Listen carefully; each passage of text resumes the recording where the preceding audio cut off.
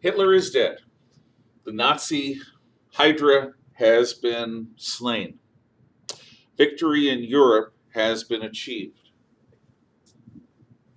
But the war is far from over. The war in the Pacific is still raging. In the Pacific Theater of Operations, the PTO, as opposed to the European Theater of Operations, the ETO, there are a series of axes of Allied action and attack. And I don't think I want to use orange for the Allies.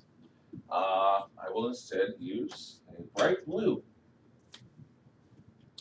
First off, the Japanese had advanced from French Indochina through Siam, today's Thailand, through Burma, which is part of British India, into India proper in a place called Assam, near a city called Imphal.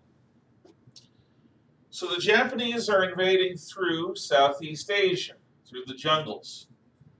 And this is a nasty theater of operations that usually comes last on everyone's priorities in the Allied sphere. The Japanese had also gone from Taiwan through the American Philippines to the Dutch East Indies. That's one axis of attack. And into the rest of the Dutch East Indies down here.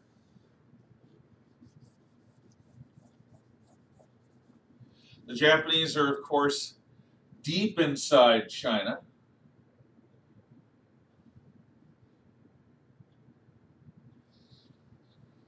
Throughout most of the coastal regions. And, of course, into French Indochina and out to India. So the Japanese control all of this territory north of Australia, except for the Port Moresby region of Papua New Guinea. They control most of the Solomon Islands, except for Guadalcanal. And they control much of the Pacific as well. So this is a vast empire ruled from Tokyo. And the Allies, in the turning point battles of 1942, managed to stop them. At the Battle of Midway, the American carrier forces sank 4 of the 6 major Japanese fleet carriers, sealing the doom of Japan to quickly and easily win the war through conquest.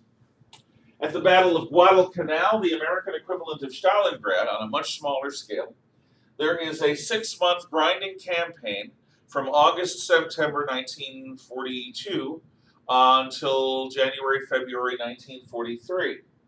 But in a series of naval and air and land battles, the Japanese are driven off Guadalcanal, and the stage is set for an Allied counterattack. Now, the reason that the Japanese no longer have a chance of winning World War II, and this is something that they are quite aware of, is the way they view and train and assign aircraft carrier pilots. The Pacific War is not about battleships. It's not about cruisers or destroyers. It's about aircraft carriers. The main battery of these ships are planes and their pilots. Americans view pilots as professionals, and they train them as professionals into a common standard of excellence, and they basically swap out fighters into different carriers. They swap out squadrons. Squadrons come, squadrons go. The peacetime practice of assigning permanent squadrons to each carrier won't work anymore because those squadrons will get chewed up and exhausted. So the American system is to allow 1/3 of the time to be in rest and recovery. 1/3 of the time to be in training and getting ready for battle, and 1/3 of the time to be in battle, and then you go back to training again. The Japanese, on the other hand, view carrier pilots as modern-day samurai, and these modern-day samurai start training at the time like Harry Potter goes to Hogwarts. And that is a long training process that cannot be mass-produced. At least the Japanese don't find a way to mass-produce it, with the result being that the Japanese carriers, even though new carriers are coming to replace the old ones, do not have the kind of experienced pilots that are going to make effective air groups. Without effective air groups, aircraft carriers are just big, flat top targets.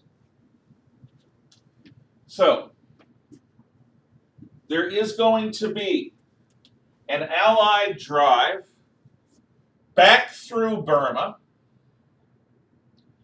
towards Siam. And this drive is going to be headed by British General Slim, as well as a bunch of special forces units that become really good at jungle fighting, the Chindits, Merrill's Marauders, so forth. In French Indochina, we've teamed up with a communist named Ho Chi Minh to help drive the Japanese out, and we teach Ho Chi Minh and his Viet Minh how to capitalize on Vietnamese natural skills at defending their homeland with guerrilla warfare. Not that that's going to ever come and bite us in the backside. Obviously, we are supporting nationalist Chinese movements to hold off the Japanese in China. But the main thrust of the Pacific War is going to be borne not by the British and not by the Chinese in terms of the definitive moves towards victory, but by the Americans. And the Americans are wealthy enough in their industrial prowess to do a number of things simultaneously, to walk and chew bubble gum at the same time.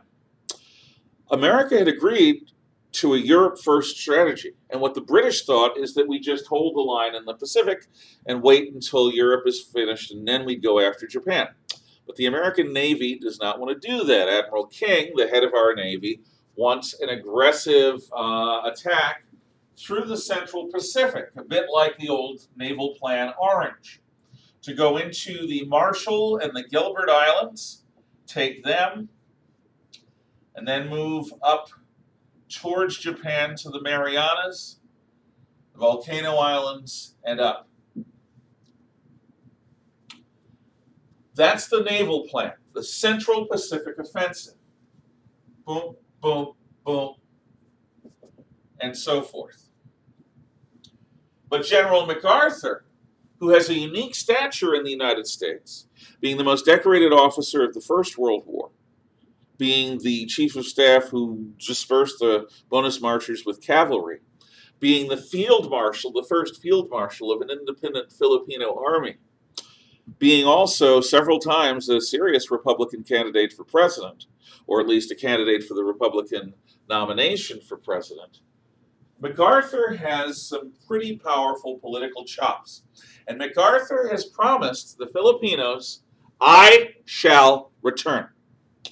So MacArthur insists on an offensive from the southwestern Pacific up the up the Solomon Islands towards Rabaul, and also doing end-run attacks using Navy power around Japanese bases to nullify the Japanese occupation of New Guinea, as well as to isolate the Japanese outer capital of Rabaul.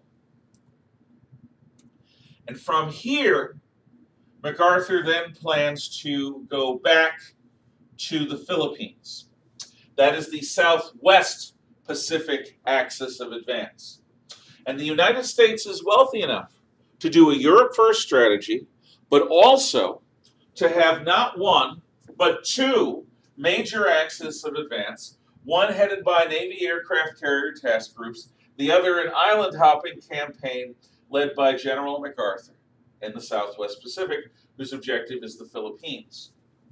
Now you might ask, why give MacArthur those things? Well, MacArthur wasn't just an American officer. He had been made Field Marshal of the Philippine Army.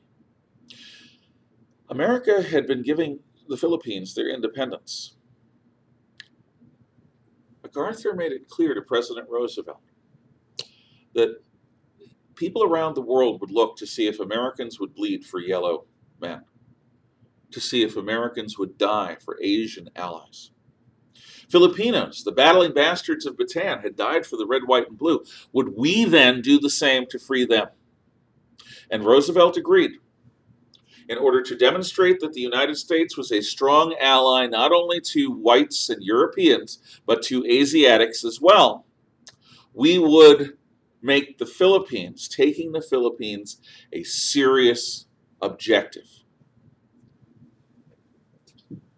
So that is the approach, or those are the approaches taken.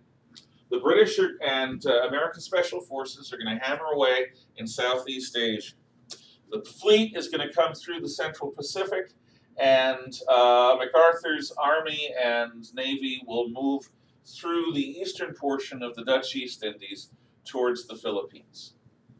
That's where we'll leave things until next time.